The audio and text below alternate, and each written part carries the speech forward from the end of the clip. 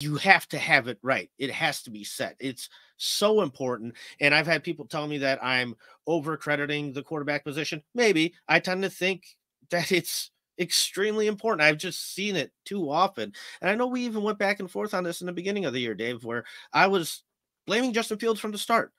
I said, no, no, no, no. You have to play better. Yes, there are other problems. Yes, there's coaching. Yes, there's talent. Yes, there's offensive line issues. Things are going to never be perfect, but the quarterback position has to be set. A lot of excuses disappear once it is.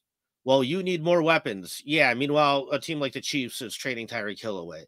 Well, Fields needs an offensive line. Well, the best quarterbacks have won while getting sacked. Aaron Rodgers won a Super Bowl being the most sacked quarterback. Joe Burrow was in a Super Bowl as the most sacked quarterback. You could sit there and overcome those obstacles, and we need better coaches. Coaches are totally tied to the performance of the quarterback.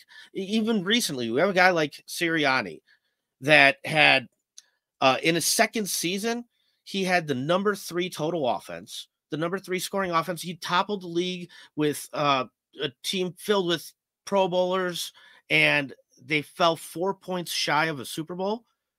And 1 year later now, people are talking that he's coming into this year on a hot seat. Yeah, great coaches, they matter, but they're directly tied to the play of the quarterback. Another thing I hear all the time is, well, we should have won 3 games last year that we didn't. Shoulda, coulda, woulda. You either did or you didn't. Every single team can make that argument. You can't sit there and make that argument. But you know what? Just to talk about those 3 games, people reference Tampa game day. Okay, so Getsy calls 2 screens in a row at the very end. Is it the best idea? No. But you throw a pick 6. So I get the play calling isn't great, but that you can't just give the ball to the other team and let them score. You're better off taking a sack for a safety. I mean, you mess that up. And then on top of it, he throws another pick after that while trying to target Chase Claypool. So should have won that game? Well, you didn't, because Fields kind of effed it up. People don't want to sit there and admit it, but it's true. So the other game is the Broncos, where Fields had a great game, finally threw for 4 touchdowns, but it did come with its huge negative. So the Bears still lost. It's hard to sit there and criticize the guy when he has a 4 touchdown game, but we need you to be clutch, not the opposite. You can't just cough it up at the end. And now Getsy made a play call where there's a free rusher coming. Once again, is it the best plan? Probably not. But in a press conference after the game, Getsy stated that was the plan. That everybody should be on the same page. Fields needs to know that there is a free rusher coming, because that is the play call.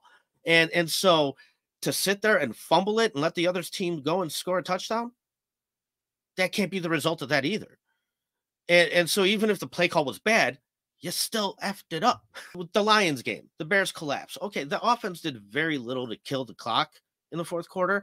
And then at the end of the game, 30 seconds to go, it's an uphill battle, but Fields is sacked for a fumble that gets kicked out for a safety.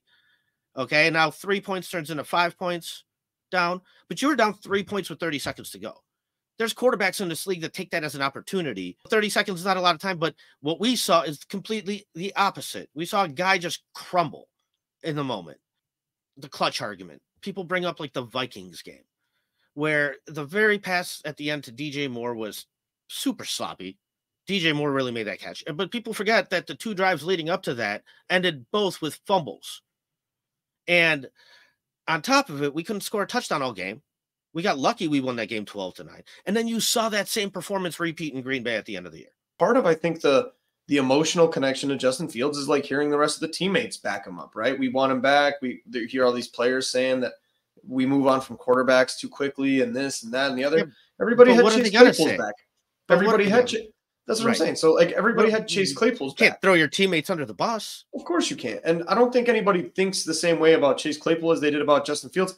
But I don't think it was that different. I think they thought Chase Claypool was a decent guy, and maybe he just didn't like click well with the team.